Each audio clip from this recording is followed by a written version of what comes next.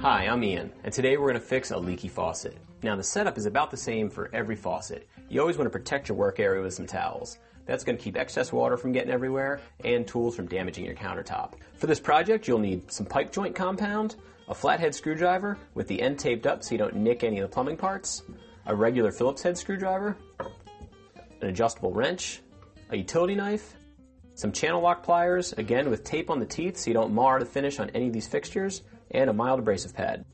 Now before you start any project with your faucet, make sure you turn the water off. These shutoff valves are usually located just below your sink.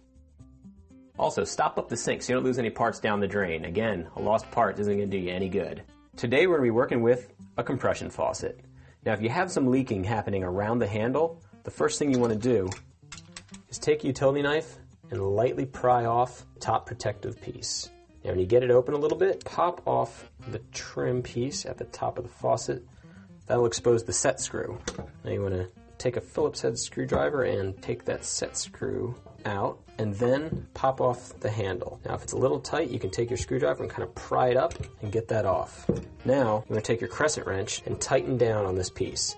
Turn your water back on, and if it's still leaking, you want to go ahead and actually take this off completely. Now a little bit of water will come up when you pop this piece off, but don't worry about it. As long as the water's off, it's not a problem. Now take a look at the bottom of the piece. If the threads look corroded or dirty, take your scouring pad and just sort of get any of that residue off of there. Now, if there's an O-ring or a gasket on the bottom that looks deteriorated, take the screw off and replace the gasket itself. When everything looks good and checks out, you're going to take a little bit of plumber's putty and just put it along the threads. And that's going to give us a watertight seal when we put the piece back in.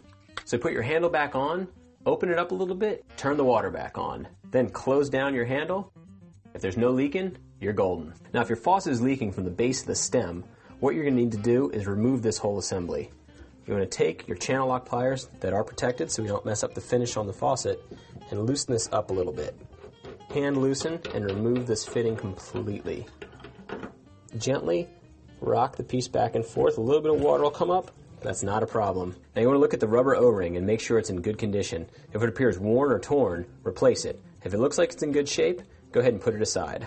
Now you want to look into the actual assembly on the faucet. Run your finger inside. Now if you feel anything in there, take a mild abrasive pad, put it inside the faucet. Run it around a little bit and that'll take care of any burrs that might have formed inside. You're ready to replace your faucet. Stem, gently work it back into the slot. Replace your fitting. Take your channel locks, get it a final tightening. Once your fitting is tightened down, go ahead and open up the water and then close it down. The leaking's gone, you're done. So that's how you fix a leaky faucet. As you can see, it's not too difficult a project. Just make sure you read your instructions carefully, take your time, and you should be fine.